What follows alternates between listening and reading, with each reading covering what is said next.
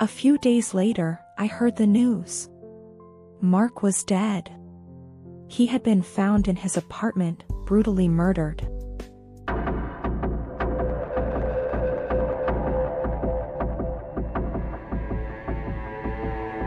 It's been hard to sleep since that night, and talking about it might help.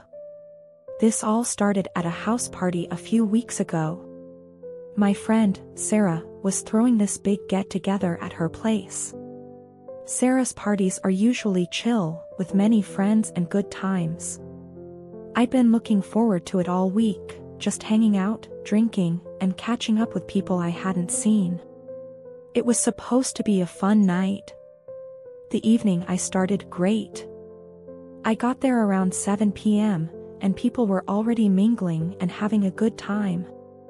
Sarah's house was pretty packed, and the music was blasting. I grabbed a drink and started chatting with some friends. It was one of those nights where everything felt perfect. Everyone was laughing, dancing, and enjoying themselves. Around 9 p.m., I noticed a guy I hadn't seen before. He was standing by himself near the kitchen, looking kind of lost. He had short black hair and was wearing a leather jacket that stood out. He seemed out of place, like he didn't know anyone there. I figured he might be a friend of a friend, so I decided to go over and introduce myself. "Hey, I'm Laura," I said, trying to be friendly. He smiled a little and said, "Hi, I'm Mark. Nice to meet you." We started talking, and I found out he had just moved to the area and didn't know many people yet. He seemed nice, and we hit it off pretty quickly. I introduced him to some of my friends, and soon he was laughing and having a good time with everyone. It felt good to help someone feel welcome. As the night went on, the party got wilder. More people showed up, and the living room turned into a dance floor.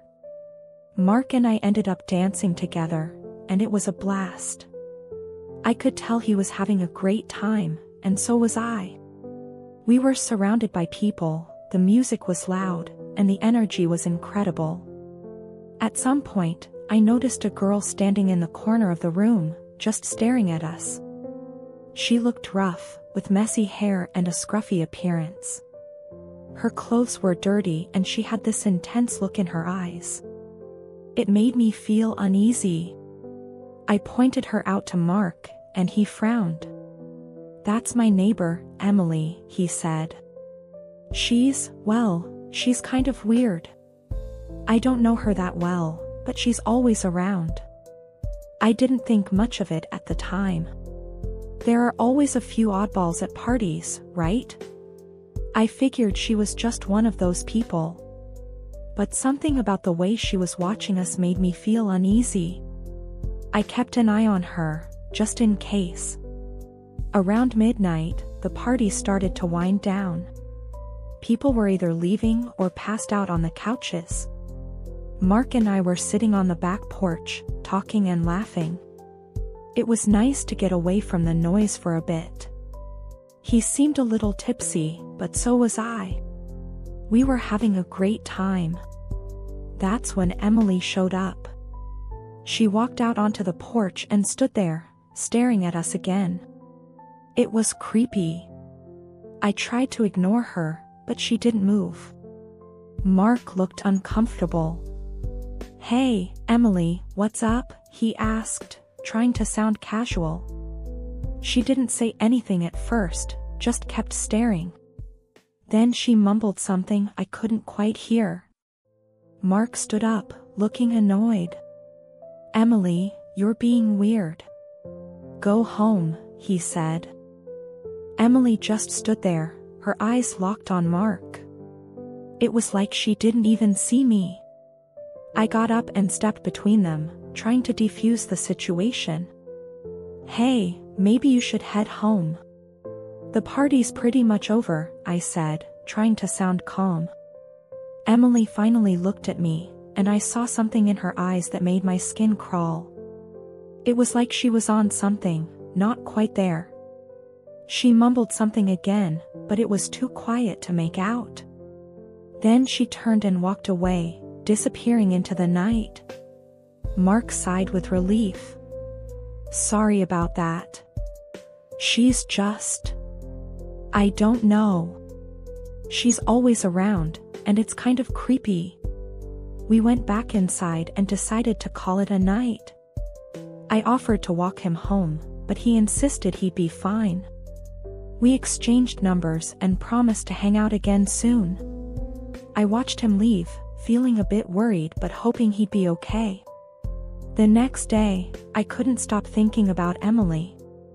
There was something off about her, and it bugged me. I decided to check in on Mark, just to make sure he was okay. I texted him a few times, but he didn't respond. I figured he might be busy or hungover, so I didn't push it. A few days later, I heard the news. Mark was dead. He had been found in his apartment, brutally murdered. I couldn't believe it. My mind was racing, trying to piece together what had happened. I felt sick to my stomach, and I couldn't shake the image of Emily from my mind. The police started investigating, and it didn't take long for them to arrest Emily. She had a history of drug abuse and mental health issues. The night of the party, she had been high on something and had followed Mark home. She broke into his apartment and... I can't even bring myself to describe what she did. It was horrific. I felt a mix of anger and guilt. Maybe if I had insisted on walking him home, things would have been different. Maybe if I had done something more at the party, he'd still be alive. It's hard not to blame myself, even though I know it's not my fault. Mark's death shook our entire group of friends. We all struggled to come to terms with what happened. It's hard to believe that someone we barely knew could do something so horrible.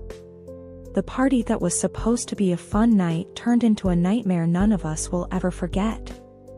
I've been to a few parties since then, but I'm always on edge, looking over my shoulder, wondering if another Emily is lurking in the shadows. I don't think I'll ever feel completely safe again.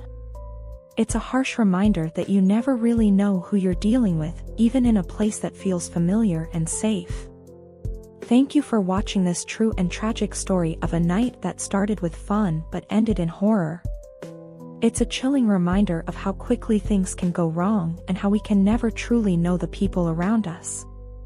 If you found this story compelling, please give this video a thumbs up and subscribe to our channel for more real-life events that will leave you speechless. Don't forget to hit the notification bell so you never miss an upload. We want to hear your thoughts. Have you ever experienced something that made you question your safety? Share your stories in the comments below. Let's support each other and spread awareness. Stay safe, be aware of your surroundings, and always look out for one another. Until next time, take care.